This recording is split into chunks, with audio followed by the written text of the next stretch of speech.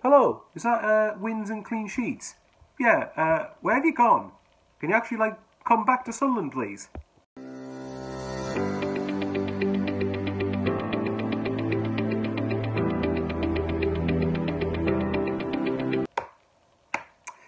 Oh god, Sunderland 3, Accrington 3. It's literally banterific, isn't it? Wow. I mean, for Accrington, great result for them. For the neutrals, good game. For us, embarrassing result, really. But again, it's the same sort of stuff as losing to Wigan. I'll congratulate Hull. Hull are mathematically promoted. Unlike us, they decided to do their job professionally.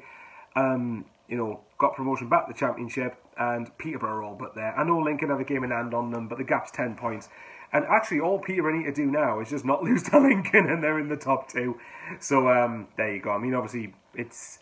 In a way, I'm quite glad that the top two things just put permanently to bed now. But, like I said, that came with the proviso of winning today, winning a good couple of the last few games, which we can still do, to be fair, and get some momentum going into the playoff places. But like I said, it shouldn't have come to this. If someone told me after that Peterborough game a few weeks ago that we would only get 2 points out of our next, 5 games, whatever it is since Peterborough, I would have and to be fair, that is embarrassing. I know people have their issues about whether the squad's good enough or not, but to only get 2 points out of the last 15 availables is humiliating, really.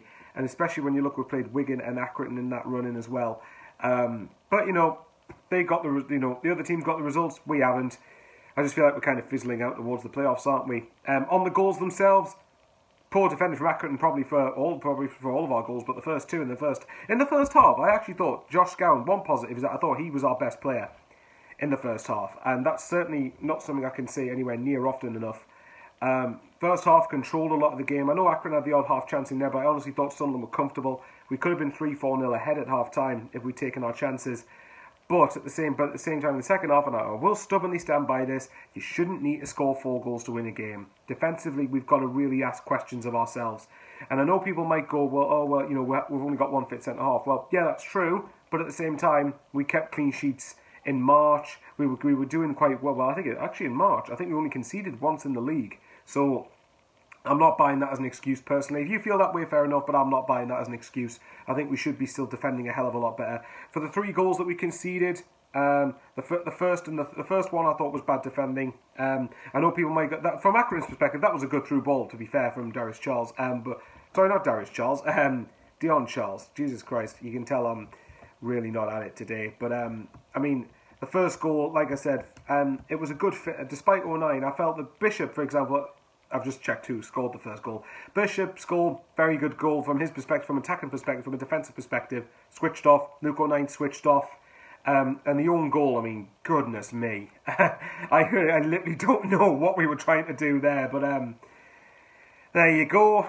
On the subs thing, I did feel that the first couple of subs Lee Johnson made, I felt like Grant Ledbetter, I thought was the right time to make that, because I think Accrington was starting to get too much of a football game. I think we were giving them too much respect in the second half. Then obviously we can see the second. Brought Jones and Diamond on to try and impact it.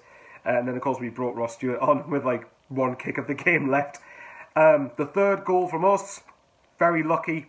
But I would argue Accrington got Accrington did get fortunate with our second goal. We got fortunate with our third. And then the free kick from McConville, very, very well hit, very good free kick. But again, it comes back to the same thing. And I said this, and we seem to stop doing it so much a month or so ago, but now it's starting to come back again, and I wish it wouldn't, when we're starting to give away stupid free kicks when we don't need to. And that was McGeady. McGeady gave away a needless free kick. And even if they hadn't scored it, I would have still said, no, stop giving away stupid free kicks. There you go. At least the top 2 things definitely gone now in these last 3 games. But guys, as a message to the players, please start turning up defensively, because we've conceded 10 goals in the last 5 games.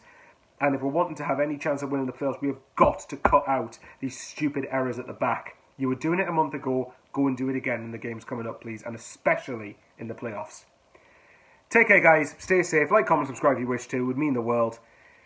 And I guess I'll see you later.